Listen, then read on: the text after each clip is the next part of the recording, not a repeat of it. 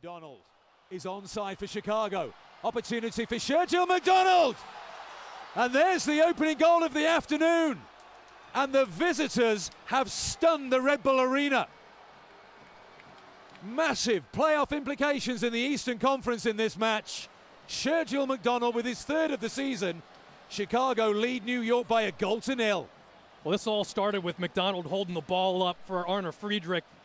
Delightful ball from Chris Rolfe, and look at the composure.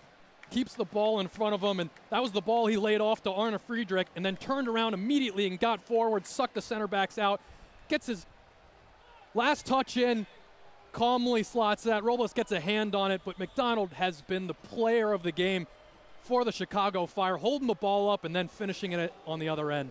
New York have now conceded the first goal in an MLS game for the 19th time in 32. Thierry Henry, who's growing tired of conceding early. Chicago win it back again. Palladini.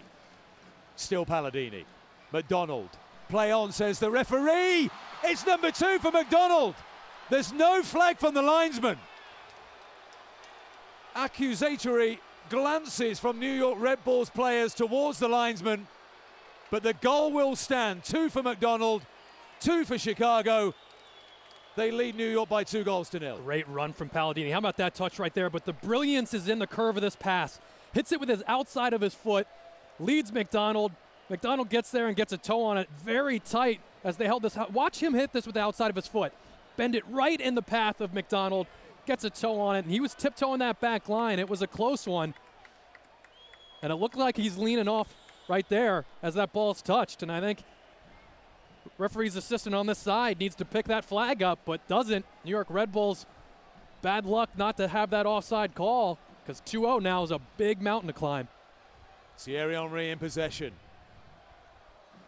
What a huge job now for the New York Red Bulls. Henry.